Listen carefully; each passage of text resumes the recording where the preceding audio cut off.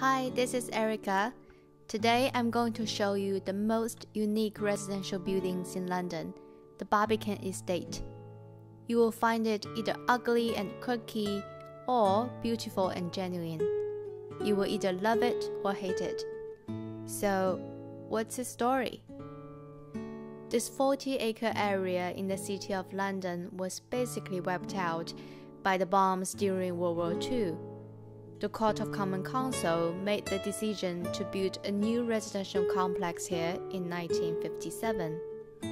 The construction work started in 1965 and finished after 11 years. Although built by the Common Council, the Barbican estate is not a social housing. It was designed for middle and upper-class urban professionals and families. At the beginning, all flats were let out at commercial rents by the Corporation of London, and later most of the flats became privately owned due to the 1980 Housing Act. In the early years, many lawyers, bankers, and politicians made their homes here. This is also thanks to its proximity to the financial center in the City of London. In the 1950s, three young architects, Chamberlain, Paul, and Bond, won the opportunity to design Barbican Estate, and they proposed a radical plan to transform how people live in the buildings in the city. They wanted to create a utopian city, a futurist city within the City of London, where the residents shared the same public space and leisure facilities, where the neighbors had more interactions. As a result, the Barbican estate became a gigantic residential community composed of 13 terrace blocks and 3 tower blocks that host the homes for over 4,000 residents. There are public gardens, lakes, schools, library, and plenty of cafes, pubs, and restaurants inside the Barbican estate.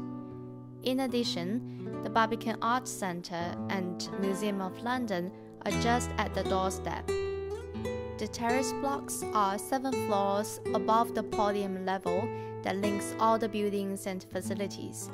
This is also the pedestrian route above the street level where I'm walking. The Barbican estate is a very private residential area. Looking from the outside, the area is a bit intimidating, like a fortress. There is no vehicle access, and even for pedestrians walking past by, the routes are quite confusing and easy to get lost. Why? Well, that's the goal, as they don't want to be intruded by a flood of visitors. Some areas are residents only. Of the over 2,000 homes in Barbican Estate, there are over 100 types of flats ranging from studio to 4-bed apartment. The Barbican Estate is built with concrete, an architectural style known as brutalism. The essence of brutalism is honesty, meaning the building should not hide what it's made of. Some other brutalist architectures in London include the Royal National Theatre, Hayward Gallery, and Queen Elizabeth Hall sitting on the South Bank. So, does brutalism equal to concrete? The answer is no. In fact, it can be wood or steel. The reason we're seeing a lot of concrete brutalist buildings in London is because concrete was quite cheap in the 1960s and 70s when brutalism became popular. Also, the 3 architects of the Barbican estate never claimed themselves as brutalist.